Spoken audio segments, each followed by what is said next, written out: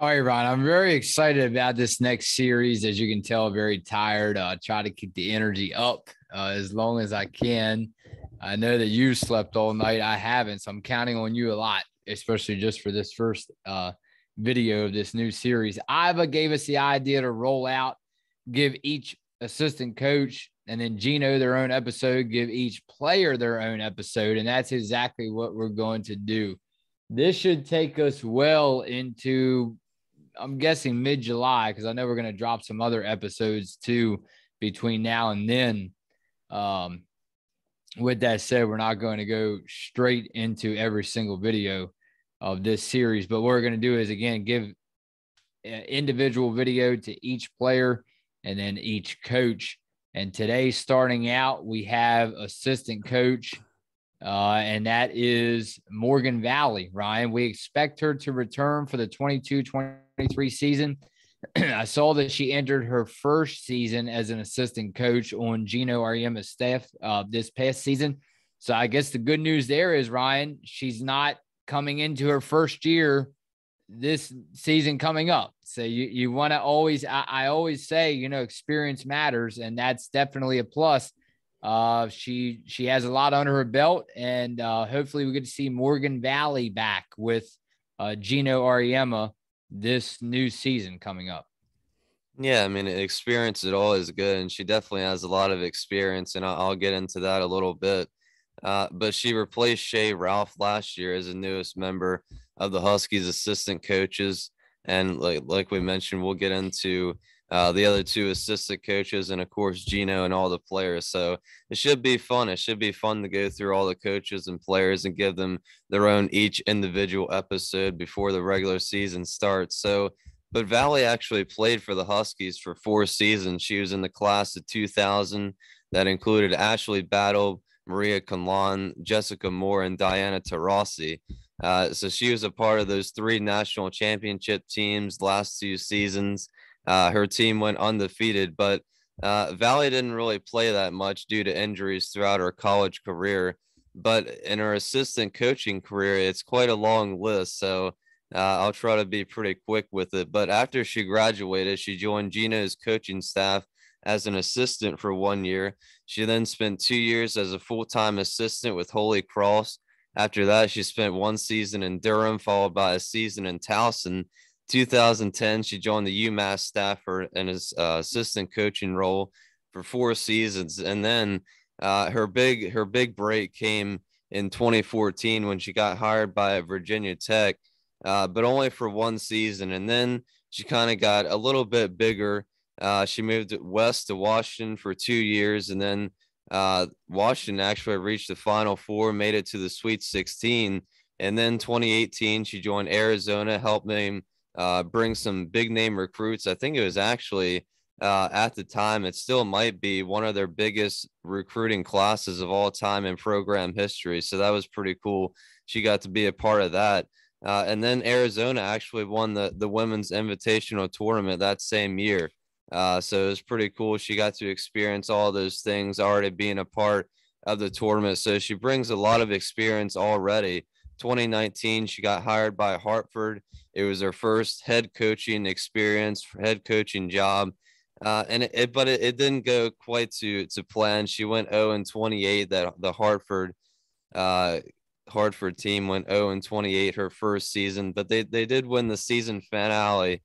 But in 2020, the season got canceled after only 12 games due to COVID. So the team just decided to shut down after 12 games. But she called a break. She re-signed from Hartford last season, and of course joined Gina's staff as an assistant coach last season. So hopefully UConn can provide a little bit of stability for Valley, and hopefully she can stay here for a pretty long time and help the Huskies. Like I said, she brings a lot of coaching experience to this team. I believe about 13 or 14 years of coaching that I just mentioned. But of course, her only stint was those 4 years, and then all the rest were for about only 1 to 2 years. So hopefully she can stay for a little bit longer here in UConn. I know she brings a lot of experience, and it's also good to especially bring a player in that's already been a part of a UConn Husky that already graduated and kind of knows how it looks from a player's perspective.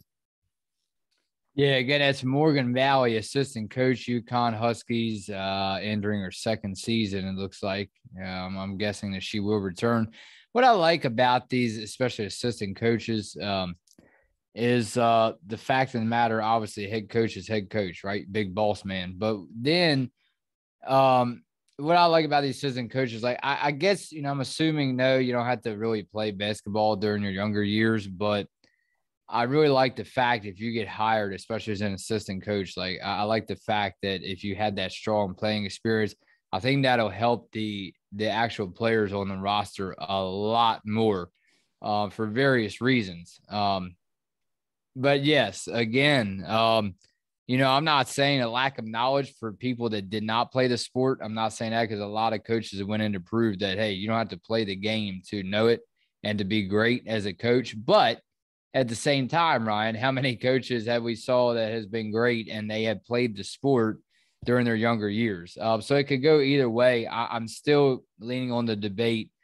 on the edge that it helps if you played the sport during your younger years, just as knowledge, having just a little bit of an edge over the ones that did not play during their younger years. With that said, like you mentioned, as a player for UConn from 2000 to 04, Valley was a member of the 02, 03, and 04 championship teams. I mean, how much experience can you ask for, right? Including the 01 and 02 undefeated season.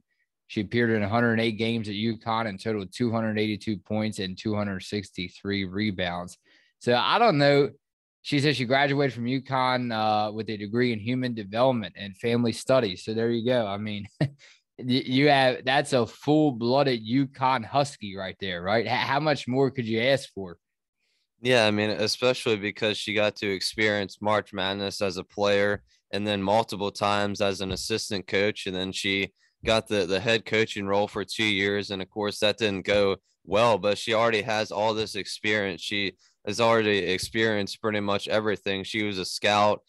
She helped scout players. She helped players get ready before games. And she knows what it's like to be recruited from high school and come up as a UConn Huskies player. And she played with Diana Taurasi. So that's already a whole lot of experience that not many players got to experience in the first place. So I think she can definitely help out all the UConn Huskies that are seniors and especially the upcoming freshmen that we'll see in years to come. I think she can really help them kind of just ease into the process a little bit more and get them used to the system. Of course, already playing in Gino's system, that helps out a lot too. I'm sure it's of course changed over the years, 22 years later, but it definitely helps out that she's already used to Gino and kind of knows his ways a little bit. So I would definitely say experience helps a lot. And I don't think for one second, I don't think that you was even thought of before or during her playing career, 2000 to 04. No, no. Whoa. No, let me just take a step back there. I'm not calling her old. Sorry if she sees this. Morgan Valley is not calling her old, Ryan. You're pretty young, Ryan, so we'll leave it at that. But yeah, you weren't even thought of back when she was actually playing on the floor. So that's pretty wild. Yeah. So with that said, and I by the way, just a side note, I love her shirt, UConn versus the world, her Nike Yeah, I shirt and saw her that. profile. Yeah. Being one of the best teams in the nation, basketball capital of the world, but you still wear a shirt like that, UConn versus the world. I told you, Ryan, you know what? That's living proof. Do not count any team out. Any team at any given day can defeat you, and we see it all the time. We preach it on this podcast, but not a lot of people believe it until it happens, huh? Yeah, I mean, we definitely saw it last year with them losing as many games as they did it in I don't know how many years, but definitely any team at any single moment, you just never know. That's what a really good thing and about sports is any team can beat you at any given moment. So yeah, I mean it's always exciting. But Valley, I think she'll hopefully be a part of the Huskies for years to come. Maybe work her way up. Of course, you probably can't get as much higher as an assistant coach until Gino leaves, but you never know. We'll see what happens. With that said, comment time, Ryan. On the last video, we'll see what Ryan has to say on these comments. It was from June the 14th, so 2 days ago when we had the episode UConn Huskies transfer Lou Lopez. Fitting in great. That's exactly what we wanted to hear when she transferred to UConn. Ryan, first up, let's get started on Iva, since she gave us this idea to start this series. Lou is kind of similar to Caroline. I like Lou, and I think she will be impactful, but I do prefer Caroline. Caroline did carry the team a lot last season, and she showed that she is a smart player. So, guys, when are you going to discuss one player per episode? I would like to see what you think they can bring and where to improve in their game. Waiting on my Nika time. Not enough is said about her. Well, finally, the series is underway, Ryan. So right after these coaches get crossed off the list, you got the roster coming up. Yeah, surprise. It started. Today's the day. The list has started. Right. So we'll get to the players soon enough. But I think that's the case with a lot of UConn Huskies fans, as we learned throughout these episodes, throughout the season and the off season, that a lot of people prefer Caroline Ducharme over a lot of the UConn Huskies. But yeah, I mean, I've mentioned Nika before. I had her in the starting lineup when we were going over our prediction way. That's probably been a month ago now, almost. Predicting the starting lineups way before the season. I had Nika in there just because of her intensity and defensive effort. She doesn't really score a lot, but she doesn't have to. She impacts the game in so many different ways. But Carolina is definitely a very offensively gifted player. She's a very solid defensive player, I believe, as well. And especially dealing with the hip injury all last season. So everybody knows that she can only go up and up from here, and her ceiling is way up here. So she can even improve a whole lot more, even though she had a great season last season. She can improve a whole lot more.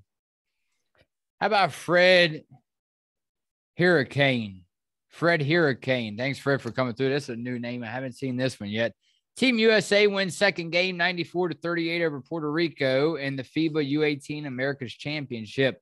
Ice Brady scores 14 points to follow up her 17 points against Colombia. McMahon led with 16 points and Del Rosario with 14 points. I hope UConn can get Del Rosario. Go Team USA. Aloha. You guys are the best. Thank you. Appreciate it. Appreciate the update too.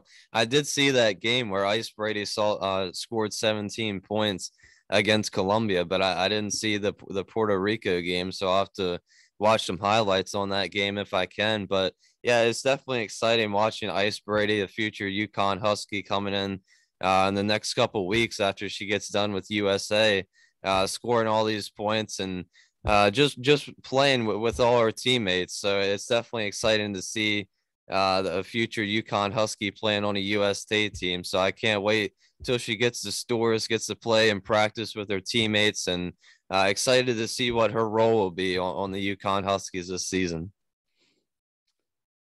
That's right. How about Grobel? There he is, one of our regulars. Grobel, thanks for coming through. For 2023, 2023-24 season, the Big East Conference is likely going to 18 conference games from 20. UConn will thus have 2 more out of conference games versus high quality opponents over some of the lower tier teams in the league. Some of the lower tier teams will be happy to only see UConn once a year. Interesting, the same type of reduction happened when UConn was in AAC. They went from 18 to 16 conference game. In contrast, conferences like ACC, Pac-12, Big Ten are going to 20 games conference schedules. Yeah, well, I mean, I'm sure that'll make some of the people happy that say all the time that UConn plays in the weakest conference and whatnot. But I thought it was interesting when we were going over the schedule there the past couple weeks. I thought maybe that the UConn was playing a couple more non-conference games, playing Maryland, Florida State. I think Notre Dame's on there again, Tennessee. So it'll definitely be another interesting year of non-conference games. I always really excited for all their games, but especially non-conference, because you really don't know what to expect. You always play your conference teams every single year, but it's always kind of fun to see these different non-conference teams on a schedule. I know we're going to the Maryland game, so that'll be fun. But Florida State, of course, Notre Dame was a good game last year. And Tennessee, the UConn beat them last year. And hopefully South Carolina will be on there as well. I'm pretty sure they're expected to be on the schedule. So that'll be really fun to watch for that rematch. Geriatric 42. I always wind up watching your broadcast a day or two later. How do you find you live? Well, I tell you, we don't go live because in case Ryan starts tearing up the UConn Huskies too much. No, I'm just kidding. But no, we're going to stick to this kind of format for now. Ryan and I has discussed, Ryan, we talked about going live for like actual the bigger games like March Madness, actually having like 1 hour stream, or actually the games take 2 hours, so we'll be in front of the computer watching the game on TV, right, on mute, but then we'll be talking about it as it goes along. It's we're just starting, so it's a lot of stuff planned out. I can't wait to see where it takes us, Ryan, but I know we have talked about going live and actually seeing live comments drop in and analyzing them right on the air, like right as soon as it's like people, you're talking to them. So yeah, Geriatric 42, that's a good idea. But for now, Ryan, I guess we'll keep it. I tell you, if he does hit the bell, the ding button, you can definitely get all the notifications there, Ryan. And as soon as we drop a video, he doesn't have to wait a day or two later. He can watch it right there. Yeah, right. Click that bell, you get notifications as soon as we post the video. But yeah, like you mentioned, we talked about doing it in the past, and maybe we'll see about it this upcoming season. Like you mentioned, for the bigger games, maybe for a Sweet 16, Elite 8, Final Four game, one of those types of games. Yeah. So yeah, we'll see. We'll discuss it some more, but it definitely be probably a lot of fun to go live, read live comments, have live reaction towards the game. So we'll definitely discuss it some more. How about Fred Hurricane again, Ryan? Last one for today. I think Lou Lopez Senecal is the perfect fit. She has a skill set and size to play small forward or guard. She would fit right into the role Avina had last year. Keep up the good work, guys. You guys never disappoint. Thank you. Appreciate it. Yeah, I mean, like you mentioned, I mean, the whole video was about her fitting in great. So I think she's a great fit on this team. And yeah, I mean, I kind of compared her a little bit to Avina Westbrook, saying that whether she's in the starting role or coming off the bench, much like Avina did last season, she always found a way to impact the game, whether it's with their 3-point shooting, driving to the basket, getting rebounds, steals, creating turnovers. She always found a way to make an impact and raise the intensity level and energy level of her teammates. So I think Lou Lopez can kind of do the same exact thing for the Huskies this season. Next up on the list for this series, Ryan, Jamel Elliott, assistant coach. We'll break this assistant coach down and tell everybody what we think about her. I'm seeing some great information on her. She graduated from Connecticut in '96 with a degree in business management. She earned her master's in sports management from UConn in '97. I won't read any more, Ryan. We don't want to get into it now. We'll save that. Have one special video for Jamel Elliott, Ryan. But it's a no wonder. I tell you, we talk about the players going to UConn being some of the best out of high school. And now it just seems like we're only on number 2 for assistant coaches in this coaching staff. Man, it seems like Gino picks the best of the best for the coaches as well, huh? Yeah, and it seems like he likes to have the coaches that come from his system that have already been there before and had that experience. So starting to see a little bit of a pattern. And that does it for Thursday, Ryan. The weekend quickly approaching. Is Phil and Rye on Listen Up.